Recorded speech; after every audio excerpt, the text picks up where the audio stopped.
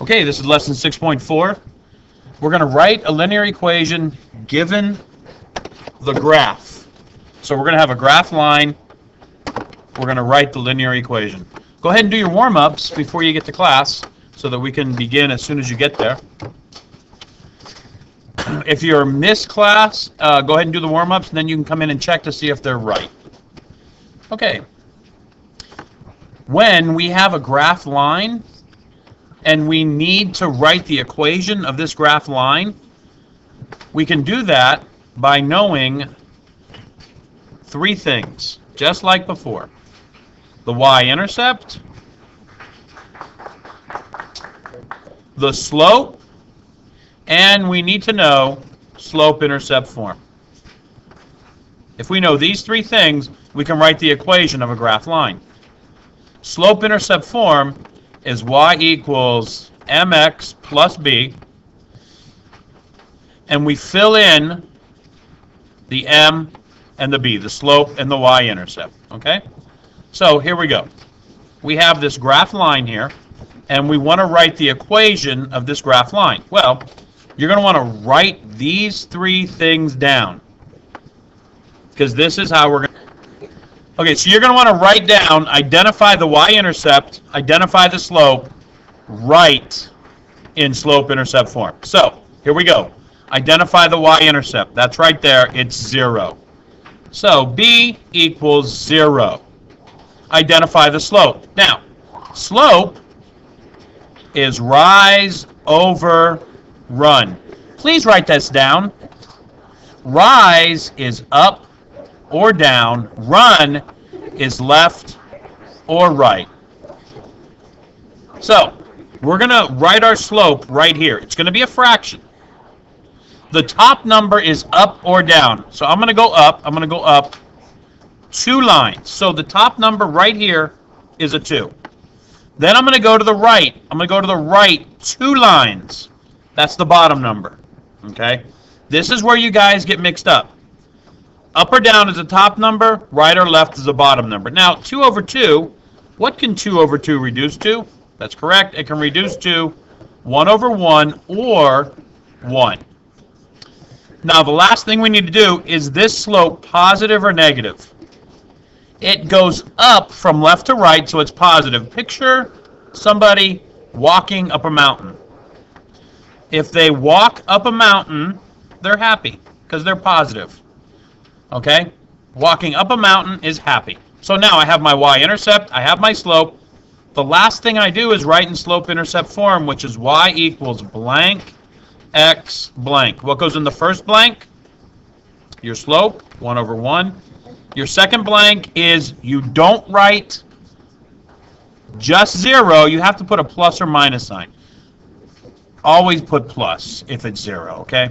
There has to be a sign in between the x and the number. Now, I will accept this. However, this is not simplified. Y equals 1 over 1x is simplified, because anything plus 0 is anything. So, but if you write this, that's okay. But this is the simplified form. It's that simple. Okay. Let's do this again.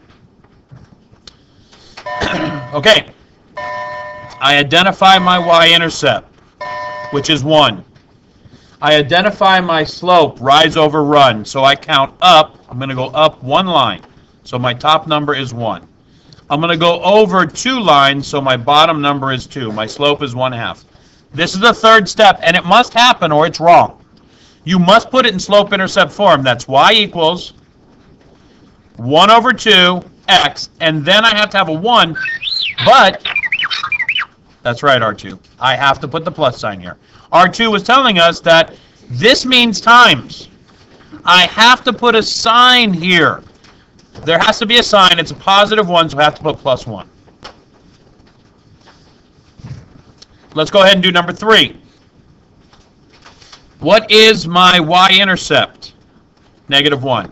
Now, let's count our slope. I go down 1, 2. So my top number is 2. Remember, up or down is the top number.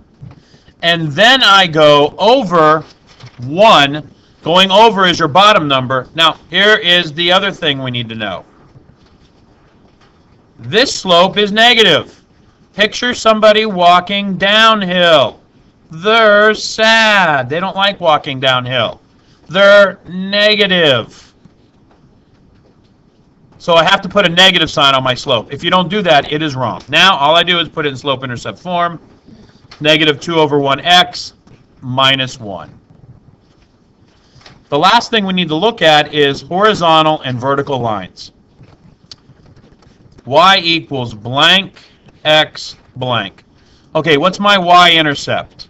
That's right, plus 3. Now, what's my slope? Do I go up or down any? No, 0. How many do I go over? Well, I go over 1. So, because this is my next point. So I go up or down 0 over 1. 0 divided by 1 is 0. Y equals 0x plus 3. Now, 0 times x is 0. 0 plus 3 is 3. So I can write y equals 0x plus 3 or y equals 3.